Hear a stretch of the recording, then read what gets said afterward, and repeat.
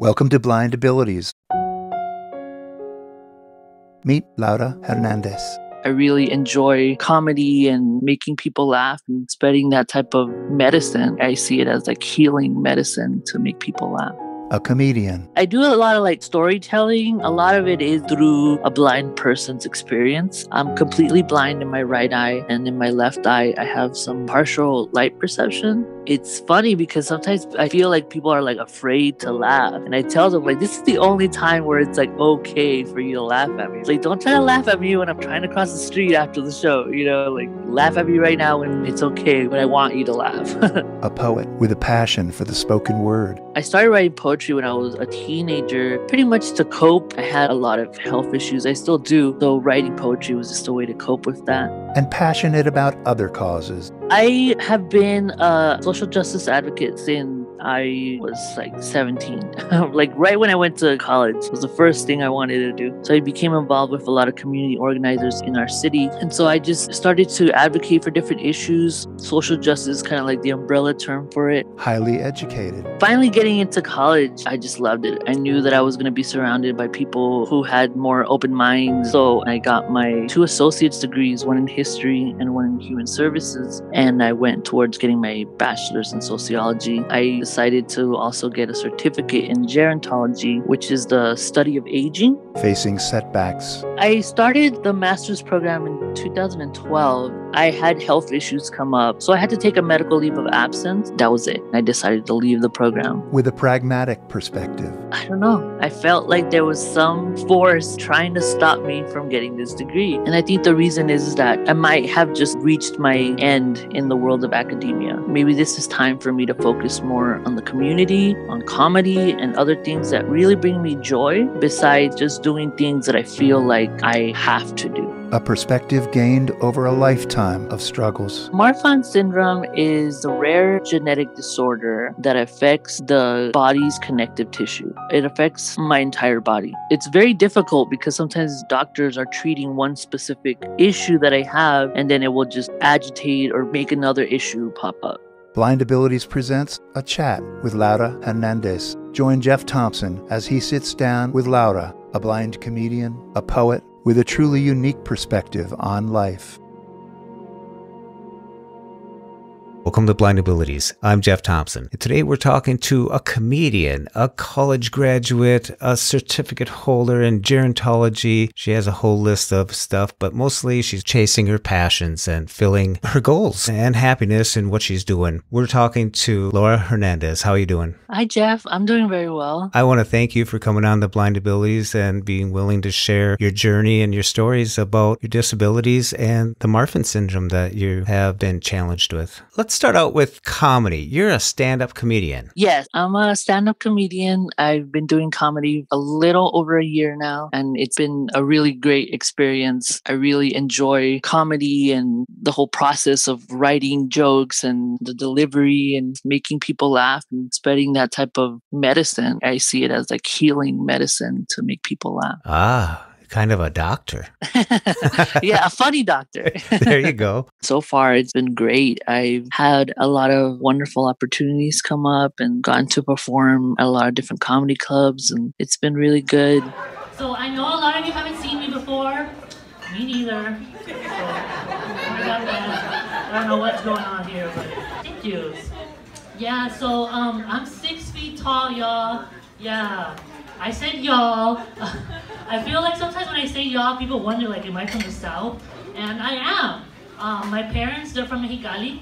So, How I got started actually was I went on another friend's podcast. You might know her. She's another Minnesotan. Her name's Andy Erickson. She was on Last Comic Standing. Oh, really? Yeah, she was one of the finalists. She didn't win, but she was I think top 3. Oh, wow. That's cool. Yeah. So she also has Marfan Syndrome. That's a syndrome that I also have. I was born with it, diagnosed officially at 4 years old. And so we met because I had seen her on there and I was like, oh man, I really need to connect with her. So I connected with her and she has her own podcast called Deal With It.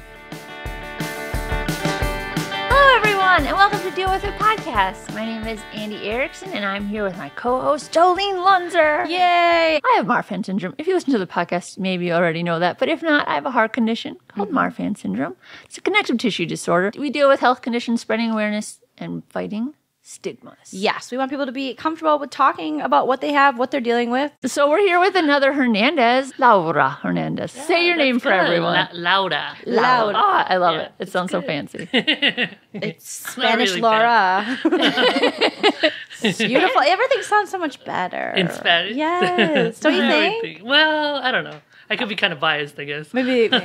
So I'm here with Laura Hernandez. We are basically heart sisters. We have the same heart condition. We connected on Facebook. Was it after you saw me on Last Comic Standing, or was it? Yes, it was. Actually, my partner Frank was the one that told me about you on the Last Comic.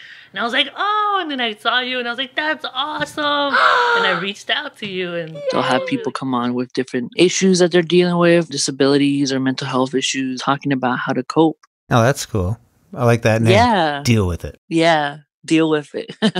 Yeah. I talked with her on her podcast, and we had both talked about another comic who also has Marfan Syndrome. His name is Isaac Martinez. So I had wrote to him just to say hello, just to connect. He at the time was going to be putting on a fundraiser show for the National Marfan Foundation. It was going to be at the Ice House Comedy Club in Pasadena, California.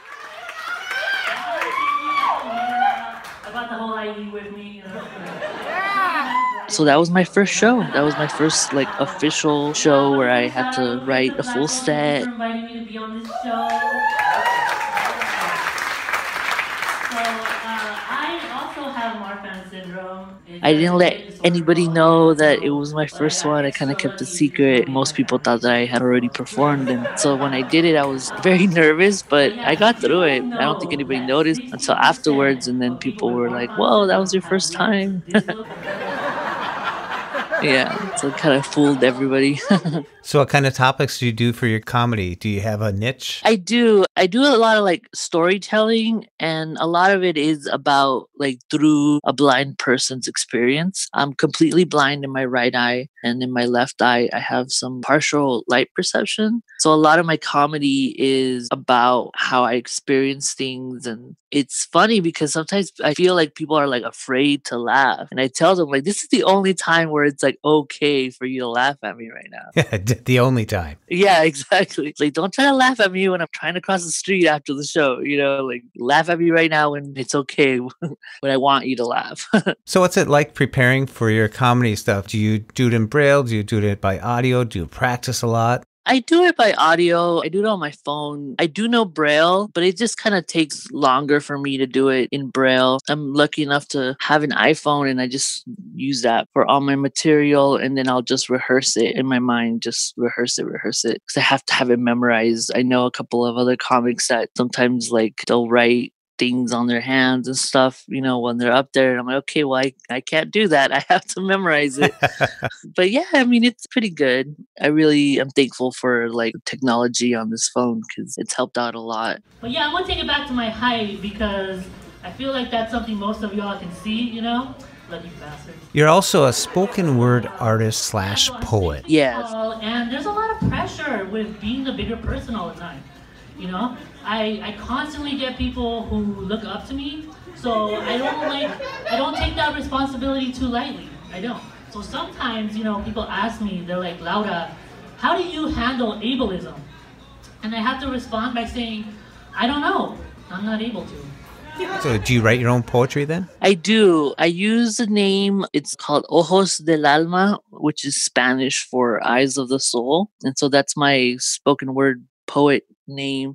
I started writing poetry when I was a teenager, pretty much to cope. I had a lot of health issues. I still do. But during my teenage years, I definitely had a lot of surgeries, a lot of first things that I had to go through. So writing poetry was just a way to cope with that. I started doing spoken word, and then it evolved into comedy. Oh, wow. So where can people find your poetry? Or do you have a blog? Are you on the web? I don't have a blog. Some of my work is published online, but it's kind of just scattered around. I am planning on coming coming out with a zine, like a poetry zine, but I have to collaborate with a couple of other people that will help me be able to get that out because it is pretty visual. And then I would like to also make it accessible because most zines are very like, grassroots, just people independently publishing.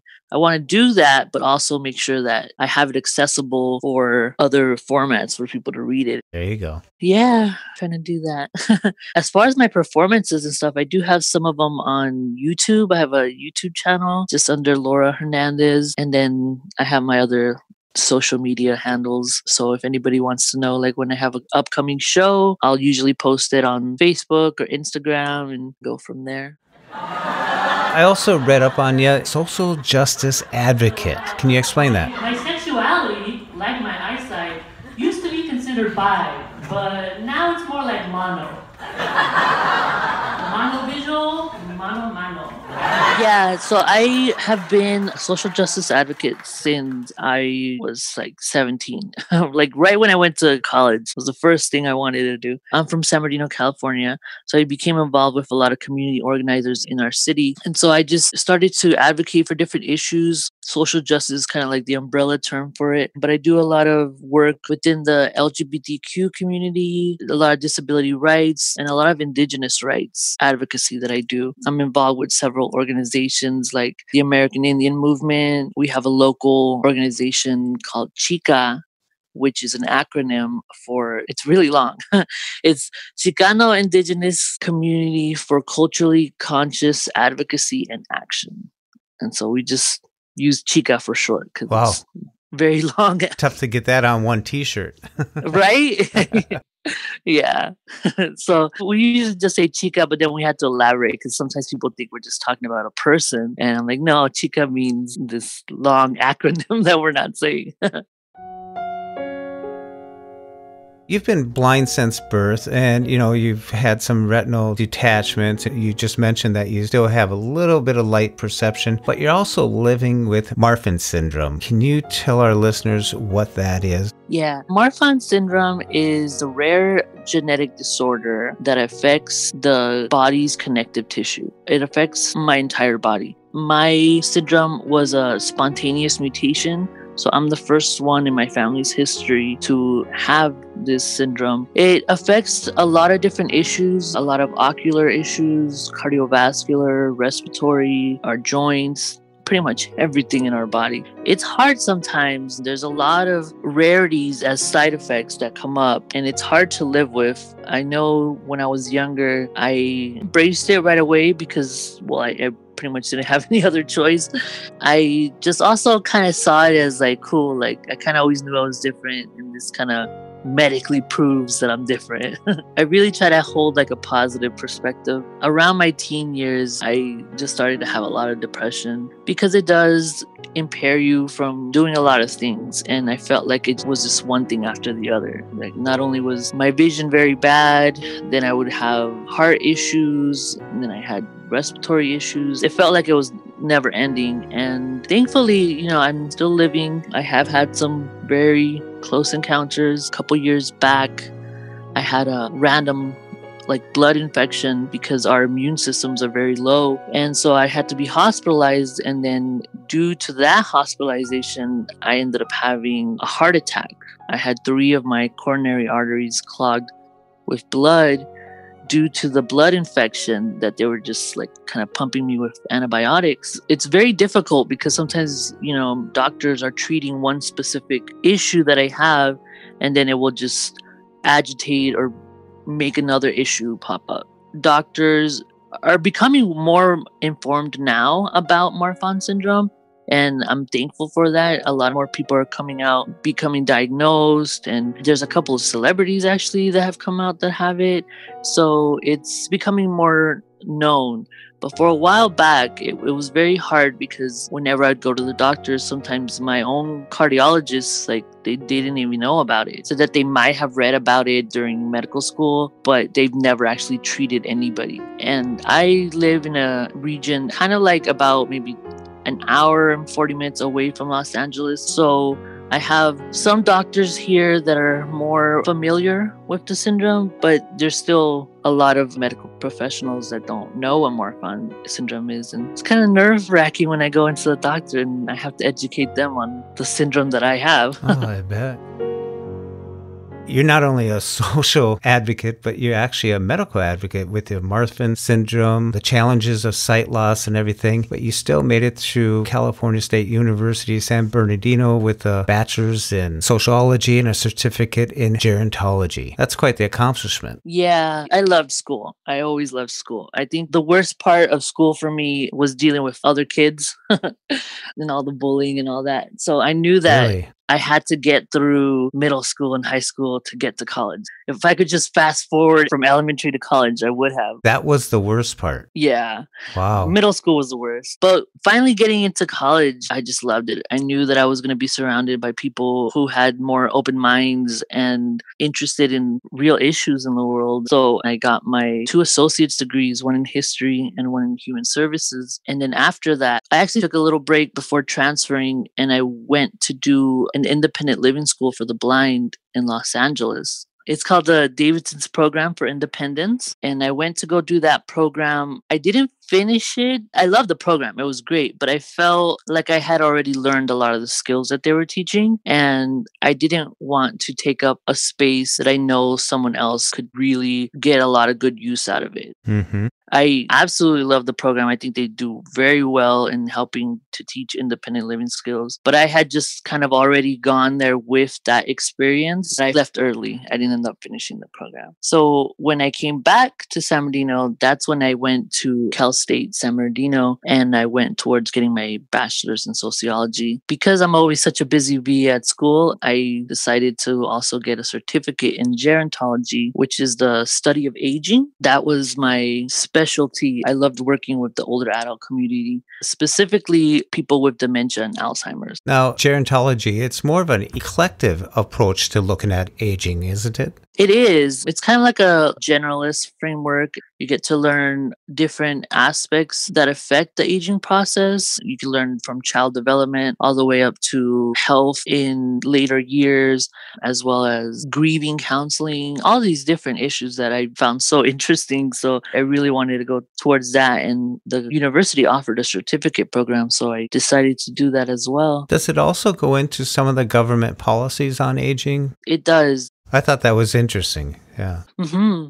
It could be used as an advocacy platform in order to do like policy change. And so that kind of got me interested in going into graduate school to get my master's in social work.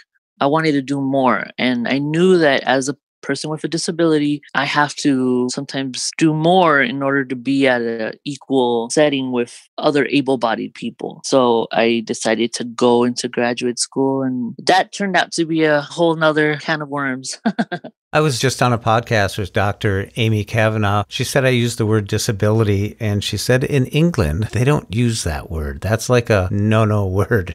Yeah, the word disability here in America is used a lot. And I could understand how within the community it can have like a negative connotation because it's like disabling. But I kind of feel like maybe we here in America have taken the word and giving it a different meaning to it. Because I know there's abilities. I meet a lot of other individuals who don't like to use that term. And for me, I'm like, well, it's kind of like the language that's already spoken, and I just don't see it as a negative. Right. Kind of like blind abilities gives a positive to it. And yet, if I was to say sighted abilities, they might think, whoa, what are you talking about?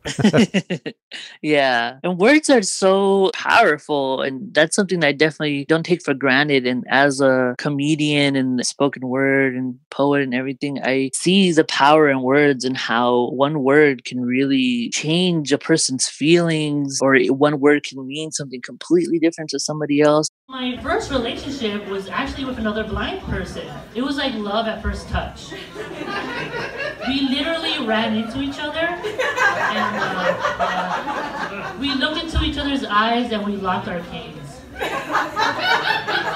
was sweet. Like that time, love was truly blind.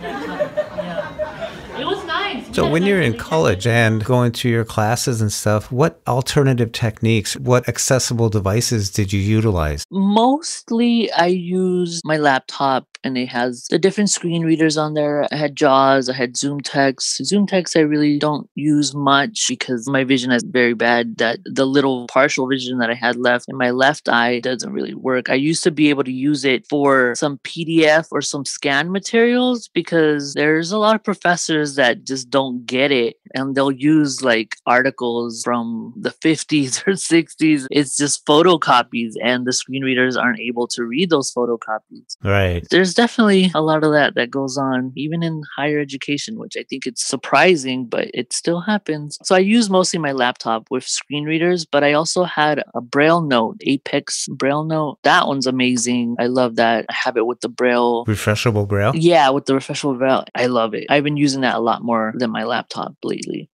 Now, you mentioned something that a lot of students have faced, college professors, teachers that just don't get it. Can you explain that? Yeah, there's a lot of professors that are inexperienced in working with students with disabilities, specifically with blind students. A lot of times, depending on the subject, whether it's math or history, professors still sometimes use the whiteboard and write on the board. And as a blind student, I usually go up to the professors before classes even start. I meet them in their office to let them know. But if I'm not able to do that, I find the services for students with disabilities on any campus that I'm at. And I speak with them first and register with them so that I can have that backup support to kind of put a little bit of pressure on the professors to be accommodating. Because if you don't have that, some professors, they forget. You'll go up to them and you'll tell them like, hey, I need these type of accommodations. And they'll be like, oh, yeah. And then they'll just forget. So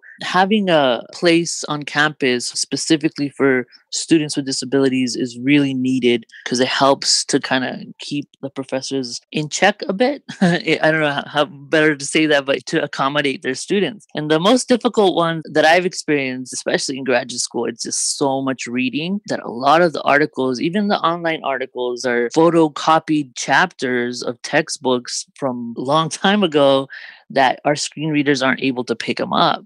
And then it just takes so much longer to read a good 15 pages and you need to read it by the next day. It takes a long time. Yeah, a lot of those Xerox copies or something, there's the binding and they kind of warp the words a little bit when it comes near the binding. I really like what you mentioned about using the Disability Services Office as a backup, which means that you have to advocate for yourself. And that is kind of a security blanket that it's there for the teachers that don't get it. Yeah, you definitely have to advocate for yourself. And I think it's needed too, like as any individual, it helps you grow and it helps you become a little bit more empowered. Because when you're used to having people kind of help and do things for you, when you reach the college level, yeah, you have to take that on by yourself. You're not always going to have people that are willing. So you have to advocate and speak up for yourself to have these resources available to you. And even with the office, sometimes they have so many students that you are able to fall through the cracks.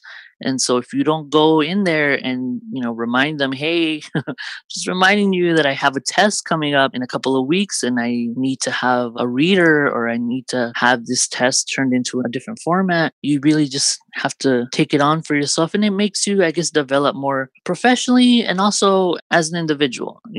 It makes you more empowered. When did you start developing these advocacy skills? Was it back in elementary school? Yeah, definitely as a child, because I had to grow up pretty quickly having this syndrome. I was having surgery since I was 7, 8 years old. So there are times when in elementary where it's time to go out to recess, right? And everyone's playing and I had to speak up for myself and tell the teachers that I can't go outside right now. Is it all right if I stay in? Things like that I guess you wouldn't think a child so young would speak up, but I had to because nobody knew what was really going on with me if I wouldn't speak up and explain to them my situation. What services did you receive from your school district? Not much. I was thankful to have a program called the Visually Impaired Program. They helped me to get a lot of large print material when I was in elementary through high school. It wasn't until I lost complete sight in my right eye due to a retinal detachment when I was 16 that I was taken out of school and I had home and hospital. And that's when I started to do mobility lessons with my cane. That's when I started to learn how to read and write in Braille. And that was through the visually impaired program. I was very high functioning, so I was put into regular classes and then just had to be taken out for different consultations with these special instructors. And that all changed when you're 19, when your other eye detached, retina detached. Yeah, that changed. And then I left like the regular school and I was having tutoring at home until I finally felt well enough to return. And when I did return, I finished my last 2 years of high school in this program called Middle College High School, which was a very new program at the time where they allowed high school students to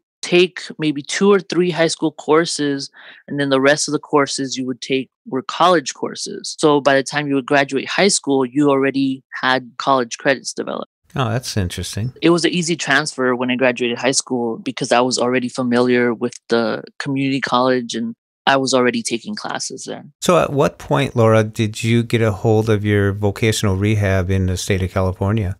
I started vocational rehab at 18. Prior to that, I didn't really get much help. I was in that weird area where my parents made too much money to get help, but also not enough money to, to really get everything that I needed. We didn't really have much help my whole, growing up until I turned 18. And then that's when I started to look into, okay, I need to get vocational rehab. I need to do this and that. So I went out and signed myself up for everything. Unfortunately, that's when I realized like there were all these services I could have gotten before 18, but I was unaware of them. You just got to get on with getting on when you get on with it. Yeah. Well, good for you. It's kind of hard being a blind person in today's society. I know a lot of people would think that it's probably not, because all these new technological advances and everything, but it doesn't mean that they have been accessible. Let's take audiobooks, for example, right? Nobody gave a shit about audiobooks being accessible until able-bodied people realized that, I can listen to this while I'm in my car. It looks like you succeeded in getting your certificate, your bachelor's degree, and you got your master's too? So I started the master's program in 2012. Originally, I was supposed to do a 2-year program. I did the first year and it was fine, but I had health issues come up. That's when I endured that blood infection and I had a heart attack at that time. So I had to take a medical leave of absence and I was out for a while. I decided to go back to finish it. And again, I had another health issue arise. I had to take 3 medical leaves of absence. I don't know. I felt like there was some force trying to stop me from getting this degree. But I'm a bit stubborn. And so this last year, because you have a certain amount of years that you can complete the program with the work that you've already put in, anything after that, you'd have to start all over again. So I went last year to finally finish it because I'm very stubborn and I was like, okay, I need to finish this. And then that's when I endured another retinal detachment in my left eye. I still didn't give up. I still kept going to classes, even though I was going through surgeries. I would go to classes with my eyes patched up because I had already been familiar with mobility and my screen reader and my Braille note. So I was like, okay, I still don't need my eyes. It's fine. I can get through these courses. And I was passing my courses, but unfortunately, with this program, you also have to do an internship. And I guess my level of work that I was doing at this internship wasn't sufficient and I wasn't able to pass. And if you don't pass your internship, you don't pass the program. It broke my spirit.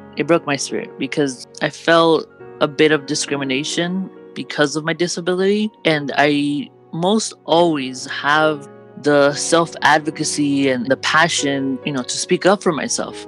But I had just been in such a place that I was very kind of beaten down by everything that was happening one after the other, that when they informed me of me not passing, that was it. And I decided to leave the program. I didn't have the energy to fight it.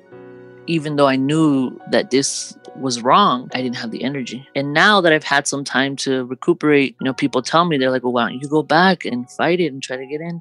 And I feel like that maybe all of this, there's been a reason why I just can't complete this program. And I think the reason is that I might have just kind of reached my end in the world of academia. Maybe this is time for me to focus more on the community, on comedy, and other things that really bring me joy besides just doing things that I feel like I have to do. Right after that, that's kind of when I started to really get into comedy, because I was in such a place where I had my spirit broken. I was working hard and people still told me that it was not enough. And I was just kind of on this note of, okay, well, I don't want to do anything anymore unless it's something that really brings me joy, because I was kind of killing myself in working so hard to get this degree. And there was just so much hypocrisy and everything that was involved in it that I was like, no, I need to do something that brings me genuine happiness. And comedy was there for me for that. It was a good way to cope with my feelings at the time and to release some of that anger that I had. And now that I look back, I felt like it was the best choice. It does get me from time to time because I did put in a lot of work into that program. And for me not to come out with this degree that shows that I am knowledgeable about all these practices and skills, because then if I try to apply for a job that requires an MSW degree, they're not going to believe me by just saying, oh, I did the work, but I didn't get the degree. They want to see the degree, you know? And you're a comedian. Yeah, yeah, exactly. They probably would think I'm joking with that. With all your work in school and stuff, looking back, what would you say to a transition student today? What tips would you have for them? I would tell them that they should follow their heart. I know that sounds kind of cliche and cheesy, but there's a lot of intuition that I feel as individuals that we have. And sometimes we kind of mute that intuition because we want to follow this standard of what success is. Sometimes with vocational rehab, you have a set plan of what your educational goals are and what the goal is to eventually get off SSI and to get a job and to do that. And sometimes we get kind of sucked in and you kind of forget about the things that make you happy because you're just kind of on autopilot doing what you feel is needed. Although all those things are great if that's what really brings you joy and that's what you want to do, but that's not always the case for everybody. Success isn't always the same image for everybody. And that's what I learned. And I feel like if I could go back to tell myself to listen to my intuition, to listen to my heart, I might have saved myself a couple of years of mental torment of why I couldn't be enough. I would definitely give that as advice. Or even if you find that school isn't your thing, there's still so much to do in the world. There's so much that we're capable of doing. A lot of times, we feel like we might not be capable because of outside voices, parents or teachers or anybody who's trying to limit you of what you can do. And that's not true. And I think this podcast is a great way of showing the versatility of how many blind individuals are doing what they're passionate about. See the fan base and let's bring her up here. Show her love.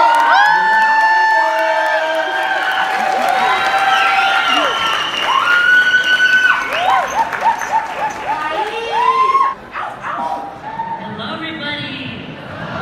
Hi, hello, New Orleans Indoor Conference. Make some noise. I just want to thank you for coming on to Blind Abilities and sharing your story with us, from Marfan Syndrome to your challenges being bullied in elementary school and rising above that and making your way into college and your degrees, your certificate, and feeding the fire, as John Kay says. Yeah, I listened to that when you guys had John Kay on there, and that was so great. And he was so insightful. I really love that. I like his passion. So when you mentioned that not everyone's built to work the system and go through it, and then you finally found, the spoken word, the advocacy, and the comedy. So I'm glad you found those, and makes you happy. And that inner part of you comes out, and that's where it seems to fit. You know what I mean? Yeah. And it's funny because sometimes when you really pursue something that you're passionate about, you'll start to realize that maybe you should have started doing this sooner. Because as soon as I started to do comedy, I started to get some recognition in the sense that people would hear my stand up and be like, wow, I never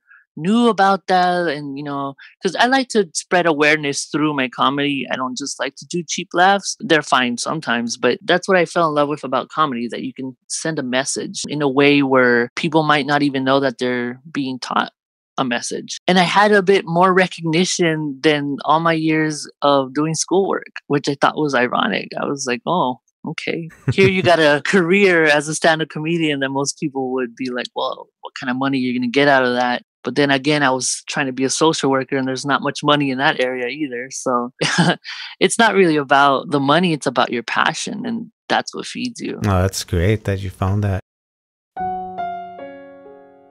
Laura Hernandez, thank you very much for coming on, and it's been great talking to you, and good luck with getting back up on stage there and break a leg, I guess. Or is that actors? What do comedians break? I don't know. They're souls, I guess. Break out people in laughter. Yeah, exactly. Laura, thank you very much. Okay, Jeff, thank you. This concludes Jeff's chat with Laura Hernandez. We'd like to thank Laura for taking time to chat with us, and we wish her all the best in her careers as a poet of the spoken word and as a comedian. Look for Laura's channel on YouTube. That's Laura Hernandez, LauraHernandez. As usual, we'd like to thank Chichow for his beautiful music. You can find Chichow on Twitter at @LChichow. Thanks so much for listening, and have a great day.